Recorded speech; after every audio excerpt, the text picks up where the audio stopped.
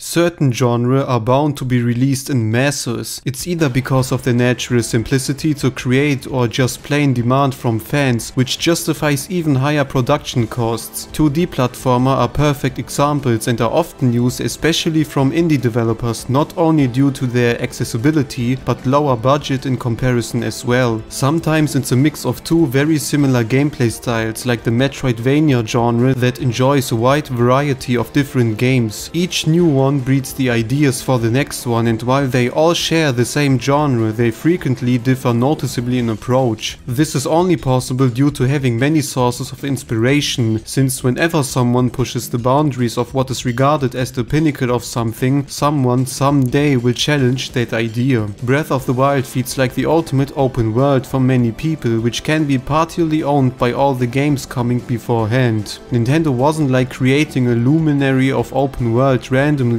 but had a whole decade of observing the competition, what worked and what didn't. Even so, occasionally they get a lucky shot from the beginning and bring something into life that is regarded unmatched since the day it came out. Super Mario Kart started as a silly spin-off title from the traditional Super Mario Bros. Series and solidified itself as the inventor of the fun racer genre. Since then, the franchise surpassed even the main series, several spin-offs and many other huge Nintendo franchises as well, becoming one of Nintendo's highest selling properties in existence. Mario Kart 8 Deluxe proves this point by milking the never-ending money despite being a simple deluxe version of a game that released over 7 years ago. This is a demonstration how well the concept of a chaotic fun racer works, which makes it all the more clear why there are many tries to rival this success. Unfortunately, none of these attempts should quite work as expected, which lends Mario Kart the title of the undisputed fun racer game. At first glance, this is nothing to be concerned about. After all, this should be a good opportunity to have a perfect example to base something off. But unfortunately, the reality looks quite the opposite. Whenever a new fun racer appears, it gets immediately compared to Mario Kart, a big budget production that gets all the attention from Nintendo. Naturally, the series is polished to no end so that it feels entertaining to play whether you're a child or his grandma. Newer games have to match this standard, at least on a technical point, because people expect a certain level of polish, otherwise they ask themselves, why shouldn't I just play Mario Kart?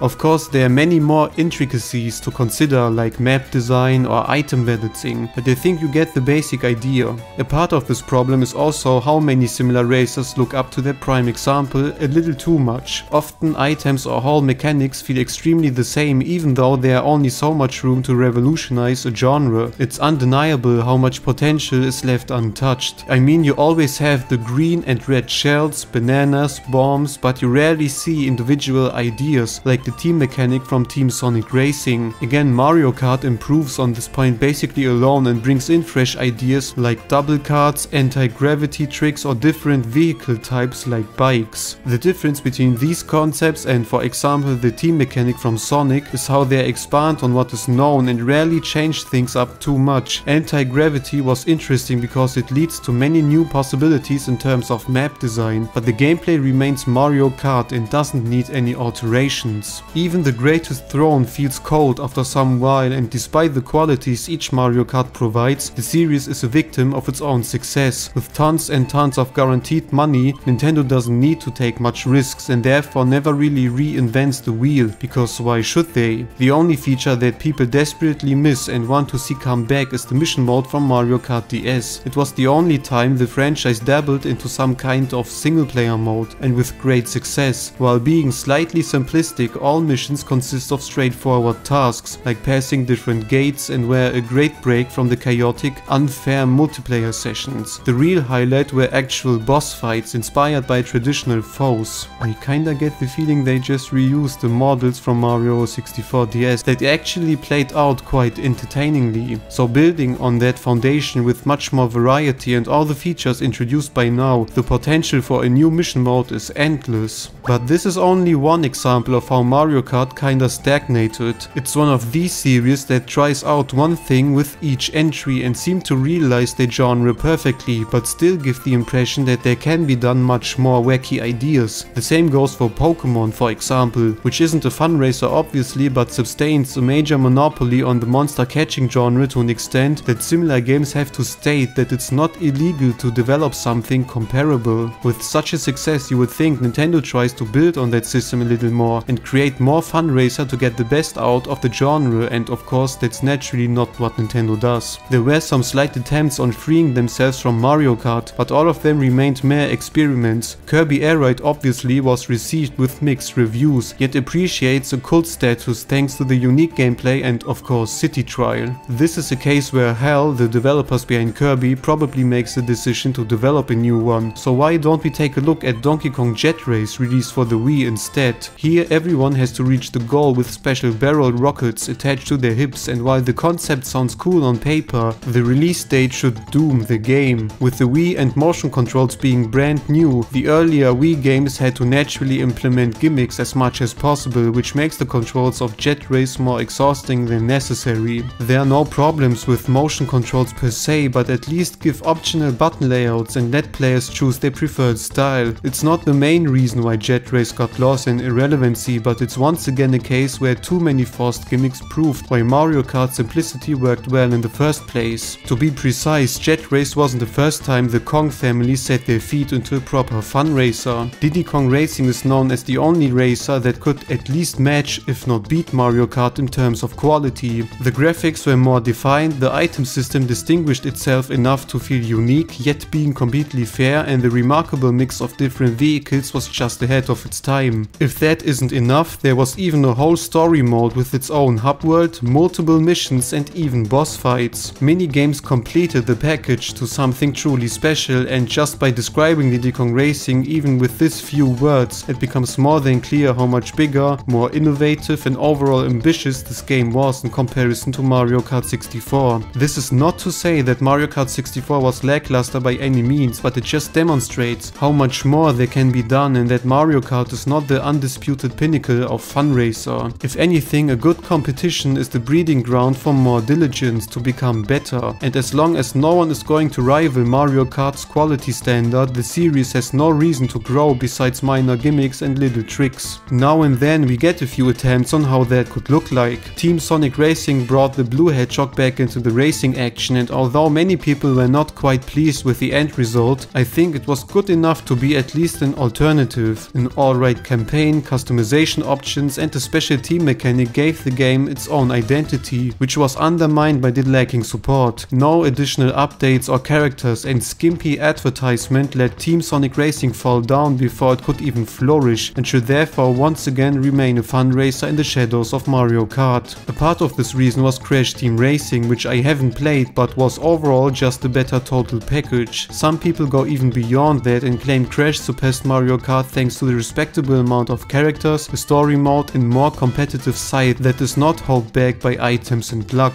So while it appears like Mario Kart is unbeatable, there are clearly worthy opponents to finally rival the leader. It's also for this reason why I think a possible Mario Kart 9 will start to shake things up, because it became the standard to offer more than a couple of tracks, time attack and an online mode. Mario Kart Tour is a good indication for their thesis, since it's ironically the most brave installment in the series since Double Dash probably. Different skins, tracks based on holidays and real world locations, and finally the return of missions. This is the stuff I come to expect from a proper modern follow-up, as well as fundraiser in general, and even though there are no signs of Mario Kart 9, they're just too busy smoking all that money, we can be absolutely sure the next game will tackle things a little different. In the meanwhile, let's consider which games have the potential for an at least decent fundraiser. The first idea that springs to mind is obviously Diddy Kong Racing 2 or Donkey Kong in general. It might be true that some of the Kongs also appear in Mario Kart from time to time, making the idea of a Donkey Kong based fundraiser rather conflicting, but it's all about the execution. Of course they could reimagine the 3 vehicle system, or even better, revisiting the concept of using animal bodies as carts like the cancelled Donkey Kong Racing showed. I'm even not opposed to Jet Race's gameplay as long as they give the game proper controls and lean more on the action aspect. The main reason why a Diddy Kong Racing Racing 2 makes so much sense, goes much deeper than having just another quality racer. There's still no Mario Kart 9 because 8 just sells like nothing else and has recently even surpassed Mario Kart Wii in terms of success. Nintendo has absolutely no reason to think about developing another follow-up for the Switch, because why should they rival their own game? I know that Splatoon 3 kinda challenges this premise due to the upcoming third title, although 2 just sells amazingly as well, but let's assume Nintendo's hesitant for the sake of argument. In order to satisfy fans without hindering the success of 8, you have to naturally develop something different, yet similar.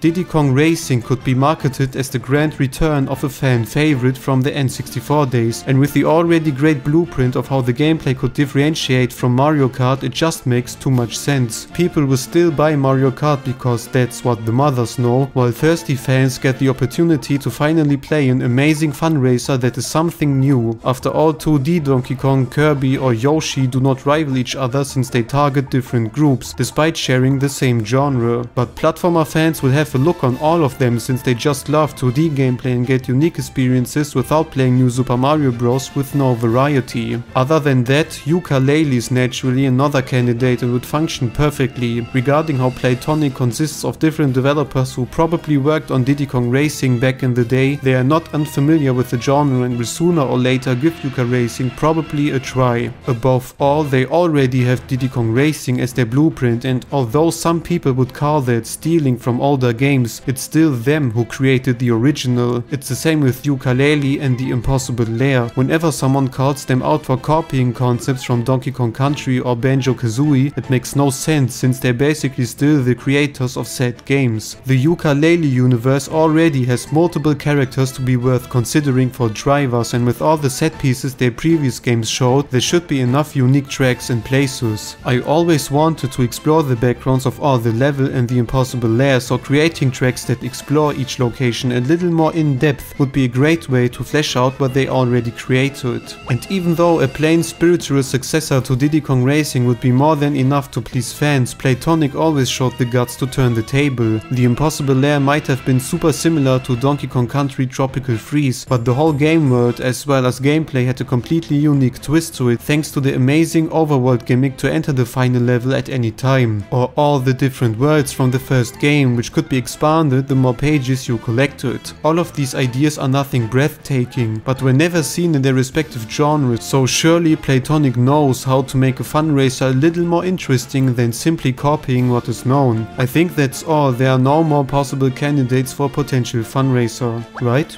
Of course not, I would never forget the desired Kirby Air Ride 2. Much like Diddy Kong Racing as well, Kirby Air Ride was one of the few racers that did something different and was even more dissimilar when comparing to Mario Kart. The controls were eminently more simplified with no option to drift or even accelerate. Instead, each vehicle would start to move on its own, and with only a short boost to charge, there wasn't much going on in terms of controls or techniques. This approach naturally mirrored the beginner-friendly philosophy the franchise is known for, and as an alternative focused on gliding in the air. The same applies to items, which are basically copy abilities in this game and surprisingly didn't change much about the outcome of a race. It's more about all the different stars, which have fundamentally different habits and most likely decide your position in the end. While the racing part in the game is surely down bad and left much to be desired, it's more about City Trial, which is the mode when talking about Kirby Air Ride. Here everyone starts with the same star in one big area and has to collect different items and stars to become as powerful as possible at the end of a round. After that, everyone must compete in one randomly chosen competition, seeing if their decisions during the preparations were the right ones. It's just one of these modes that functions by nature and did not stick in everyone's minds for nothing. All the stars have viability here because you never know which minigame awaits you at the end. Only one minor clue about what is going to happen gives you a hint on what you should expect, but other than that, it's totally random. Wacky events like turning all the items into bouncing objects only added to the chaos and were strikingly interesting. You would expect they only changed the behavior of items or stars, but sometimes Dynablade appears in the middle of the city or a big mysterious stone. Everyone was hunting for one of the most broken stars in the game, Dragoon and Hydra, which would guarantee your win at the end. And while this whole mode is great on its own, you can even explore the city in a more relaxing manner with the stars and find all the little details like white flowers hidden everywhere. Under normal circumstances, you would never visit these secret locations, so the tiny flowers act like a little wink from the developers for finding their secrets. I have extremely fond memories of simply walking around the city, choosing one specific location as my house and parking my favorite star there. But it's not only the silly fun that kept me motivated. Checklists offer different, rather challenging tasks which would unlock new colors for Kirby and more characters. Before I start to occupy 90% of this video for Air Ride, I need to draw the line here. As you can see, Air Ride wasn't really about racing per se, but instead provided unique modes and ideas that feel extremely different and fresh when compared to your standard fun racer. Now imagine if they flesh out the racing part, work on the controls, add more characters and tracks, and enlarge City Tri with more maps and events. I really need to stop here, this is becoming too much of an absolute dream. I think you know what game will be my most desired one after the Forgotten Land. And there's top right.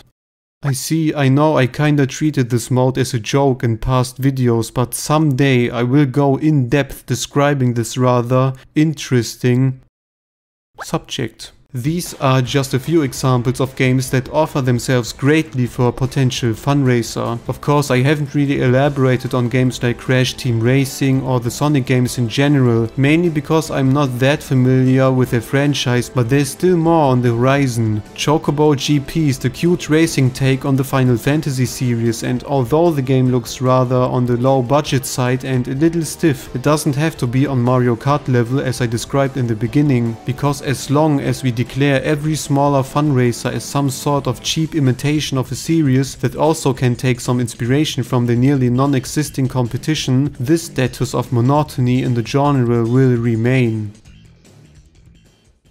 So, Kirby Air Ride.